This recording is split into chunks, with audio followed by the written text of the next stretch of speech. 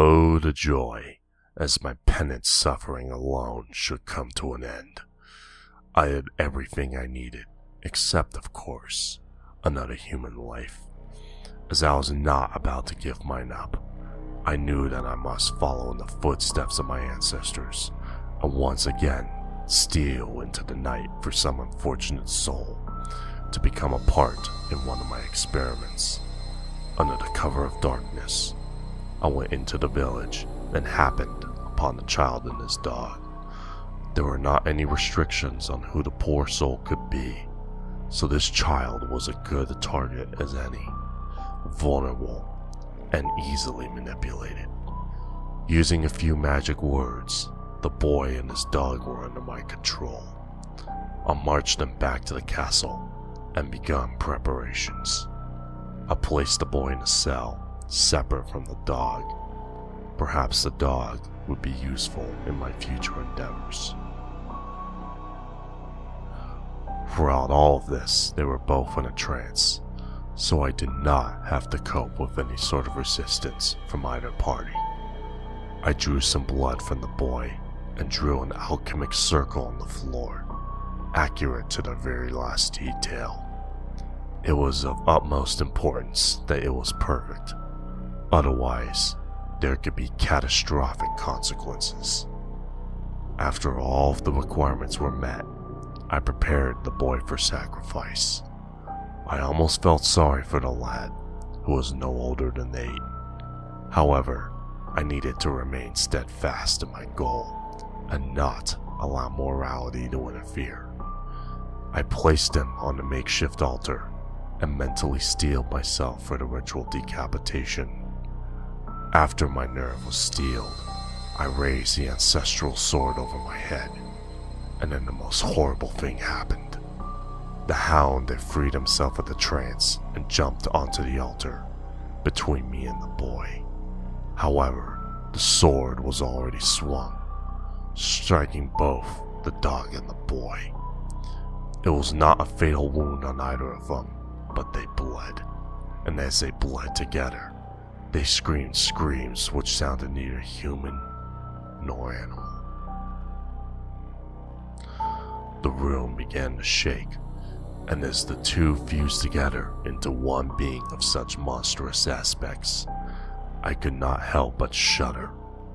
The beast looked nothing like either of the beings used in the fusing, but appeared as an awful chimera. The beast unleashed an unearthly roar, and I believed that it was at this point I had gone mad. I ran to the stairs as fast as I could muster and locked the door with a special incantation. However, it certainly would not hold a beast that size for long. I ran up the staircase, spiraling, twisting, winding, turning, climbing. It felt as if the beast was breathing down my neck for what seemed to be an impossibly long ascension into the ground floor of the castle. Everything blurred together into one fevered vision, and the only sound that I had heard was the breathing of my hideous creation down my neck. Suddenly, I reached the top and saw only darkness, the absolute absence of any light or color in front of me, beckoning me to step inside. The darkness was almost tangible, feeling subtly like 1,000 small hands pushing me forward into the unknown. I stepped forward, and to my surprise, I stepped onto nothing and lost my footing and took a dark plunge into nothingness. I attempted to scream, but the darkness stole the voice from my throat, leaving only silence, the maddening silence. I fell for an indeterminate amount of time until I slammed into a surface with such force I surely should have perished. However, I was merely rendered unconscious. Upon regaining consciousness, I found myself in a place that was familiar to me. The lighting was dim, being cast from small torches lining both sides of the room. As my eyes adjusted to these conditions, I discovered that I was in a doorway to a room that looked similar to my study, but everything had horrifying aspects that made it seem I had fallen straight into the pits of hell. The chair behind my desk was turned away from me, but as I approached the room, the chair slowly turned to face me. In it sat the beast, thumbing through my tomes with its grotesque talons. It motioned for me to take a seat opposite it, to which I turned tail and attempted to run, but to my horror, I discovered that the door through which I had entered had ceased to exist. With no other alternative, I reluctantly sat for my beastly host.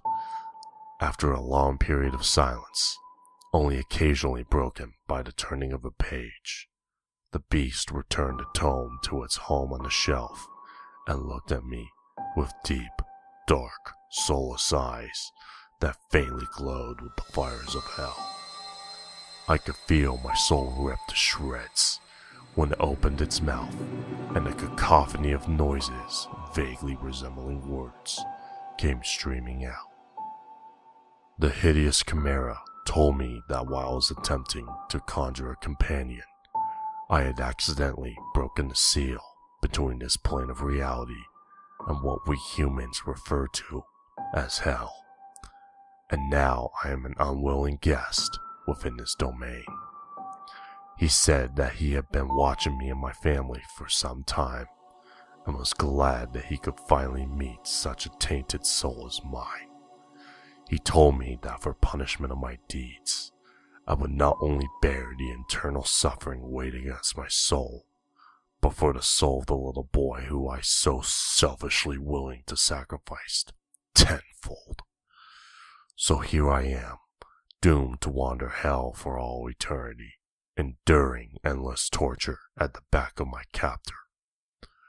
Let my tale be a lesson to you, that should you ever stumble upon a castle in the middle of the Black Forest of Germany, stay clear of it, for it has become a portal to the plane of eternal suffering and damnation.